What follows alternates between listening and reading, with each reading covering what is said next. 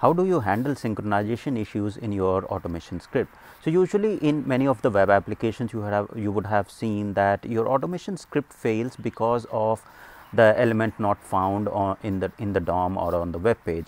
Now, these are some of the issues that are very common when you are doing the test automation using Selenium or any other application which does not handle these synchronization issues.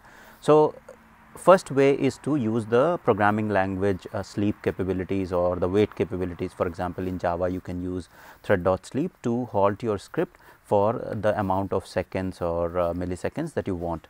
But that is sort of not the advised way, because it is more of hard wait, and it will stop the script for that particular amount of time. In Selenium WebDriver you have implicit wait, explicit wait and fluent wait that you can implement in your script to handle the synchronization issues efficiently, and that will wait for the elements efficiently.